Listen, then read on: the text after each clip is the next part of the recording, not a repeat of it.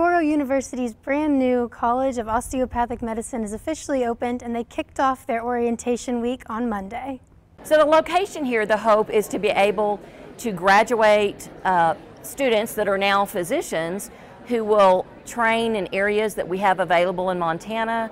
We will also start residency programs in Montana. The Touro College of Osteopathic Medicine had been in the works for about 3 years, and the first class of students will begin classes on July 31st. So the students here will have the benefit of an education that is proven.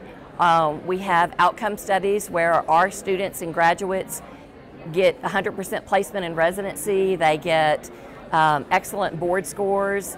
And so we will be able to provide that to him here in the state of Montana. This location is the largest and first nonprofit medical school in the state of Montana. This will benefit the students as well as the community in a variety of ways. It is such an honor and such a privilege to be here to welcome them as the inaugural class for the first nonprofit and largest medical school in the state of Montana.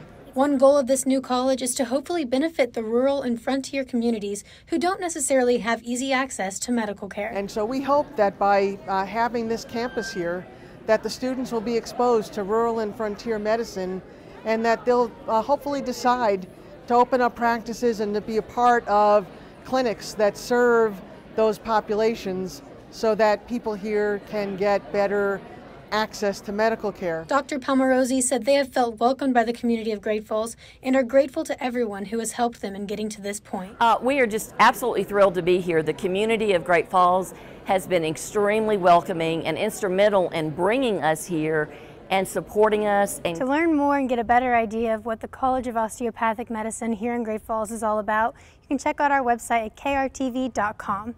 In Great Falls, I'm McKenna Holman, MTN News.